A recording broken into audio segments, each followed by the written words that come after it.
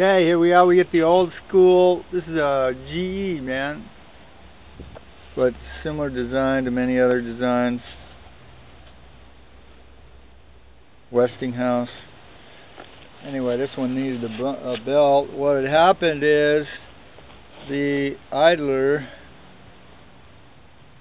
spring popped off, so it didn't have much tension. It had a little bit of tension.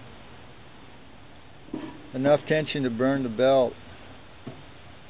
So I put a new belt on. So in order to put the new belt on, basically you have to take I had to remove the mount springs over here. There's these two mount springs. There's a main mount spring and a side mount spring. The bottom lower mount spring and the main mount spring. I just took them out of the way because they were blocking my access to this pump. Basically there are 4 screws that hold this pump in. They're like 1/4-inch screws, and they're kind of tricky to get to. Basically you need a small 1/4-inch ratchet to get to them.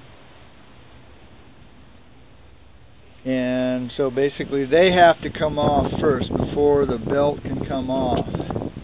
And then you see in here, there's actually, I somewhat like this design. The pump shaft is splined as well as the motor shaft is splined, and it has a Allen head set screw in it to hold it in place. So you have to take that screw off and the 4 bolts that hold the pump on, and then the pump will slide off. Make sure you remember how your idler went on so you can put it back on correctly.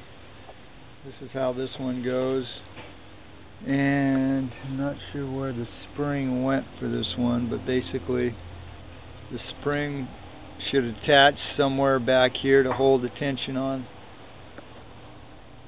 And so that's your GE tip for today. Thanks for watching.